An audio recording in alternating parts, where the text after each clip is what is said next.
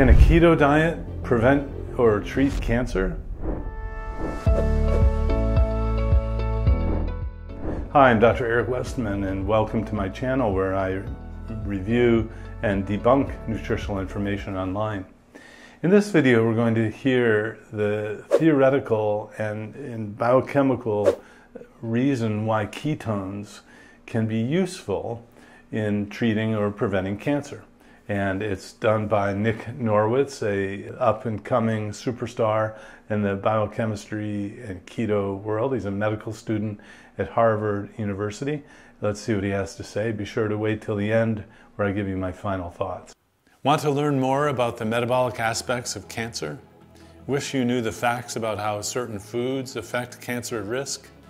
Our online course, Metabolic Nutrition for Cancer, will teach you everything you need to know about the connection between sugar, insulin, and cancer, and how to use a customized ketogenic diet as part of your treatment to support a successful outcome.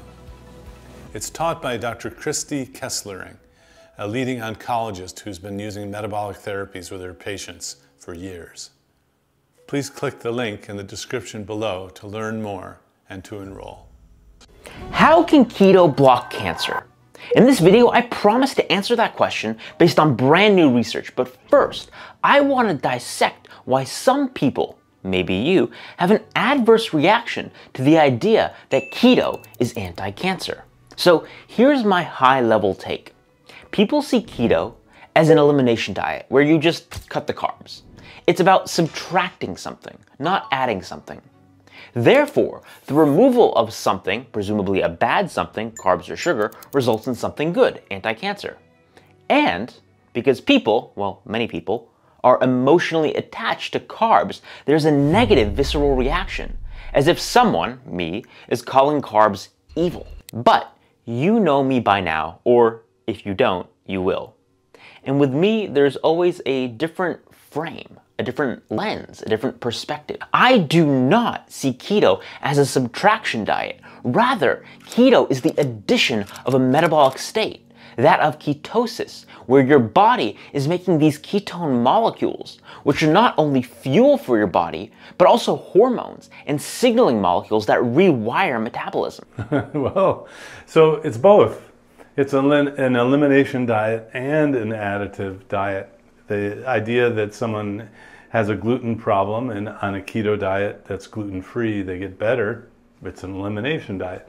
If someone has a FODMAP issue, meaning simple sugars cause their irritable bowel syndrome or heartburn, and you eliminate those, then keto is an elimination diet. But his point is, and I understand, is that it's not just eliminating, you're also getting something beneficial from it.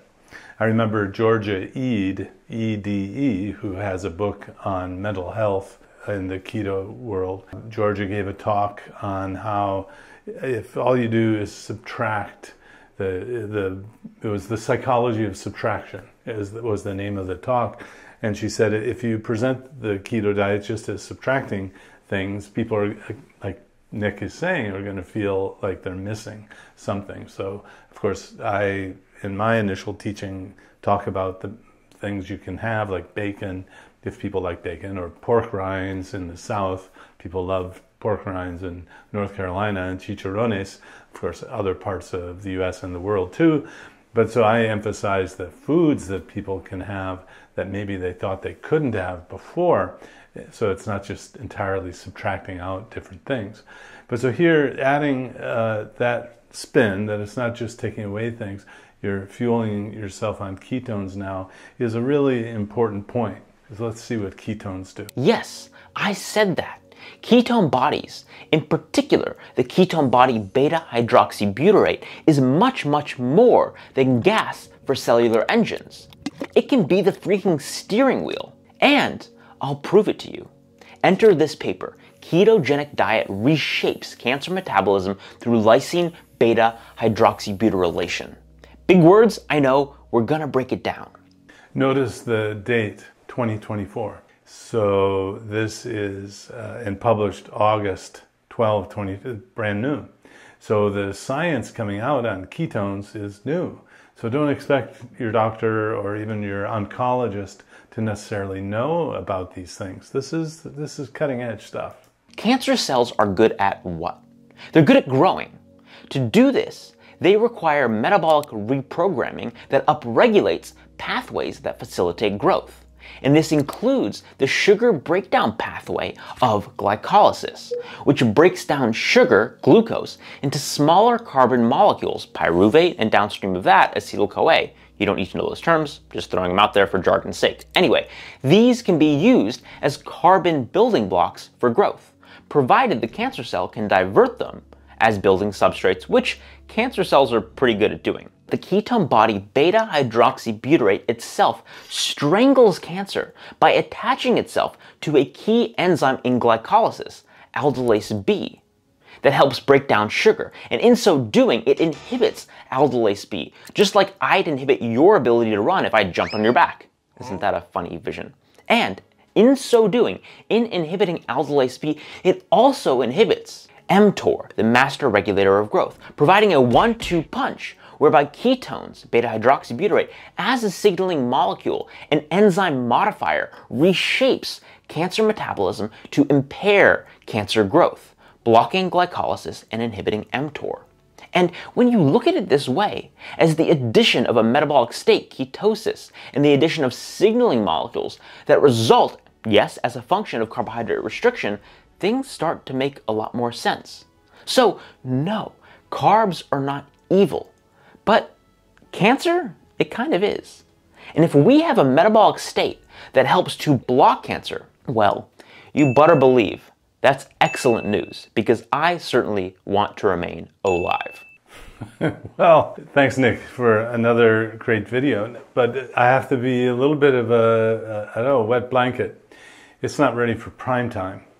Meaning this is still theoretical, and yet it's great. It's exciting. It's like you have just discovered the mechanism that's needed to make a smartphone, but you don't have a smartphone yet. So the research is still very early in terms of progression through clinical trials and knowing whether and how to use it in the real oncology world, the cancer world.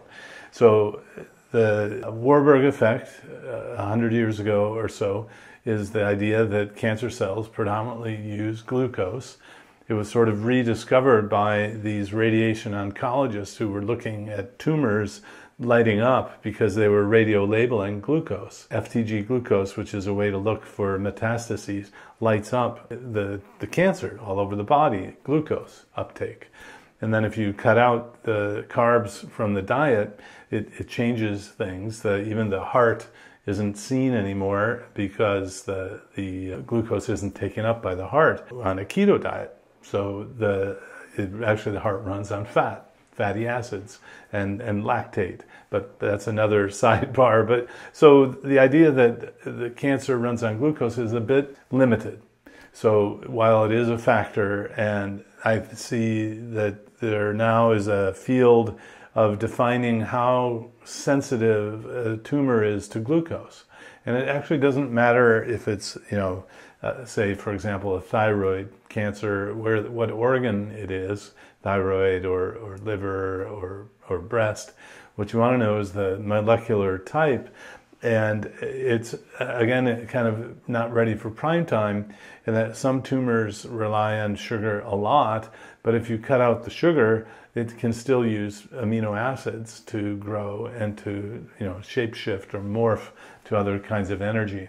So cancer is a really tough thing to address and to prevent and to treat. But other exciting things, not just the keto diet, but what if you added ketones in the form of a pill or a drink or a gummy?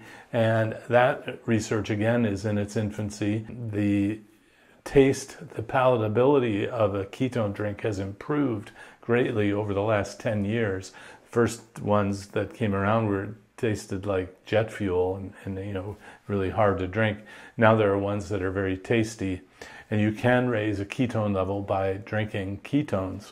So I look forward to more research on keto diets and keto supplementation with or without a keto diet, using keto as an adjunct or adjuvant, an addition to cancer treatment, to me now makes sense.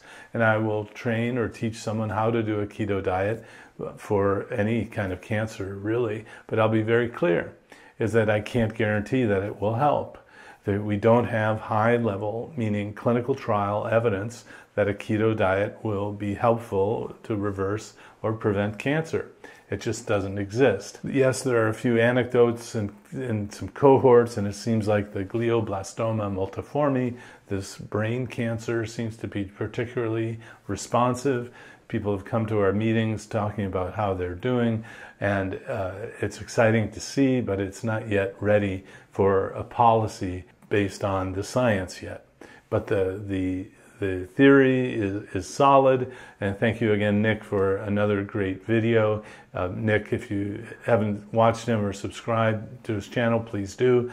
He has a great story of his own reversal of a serious metabolic and medical issue using a keto diet, and I watch his videos all the time to be up on the latest science as well. But in my positioning, I'm in a clinic where a patient comes to me, I need higher level evidence before I can say that a keto diet will prevent or treat cancer. I hope that's helpful. If you like, please like, subscribe, ring the notification bell, and leave me your comments below.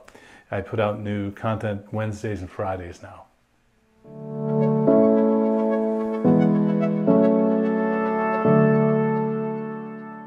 If you enjoyed this video, be sure to like, subscribe, and hit the notification bell, and check out adaptyourlifeacademy.com.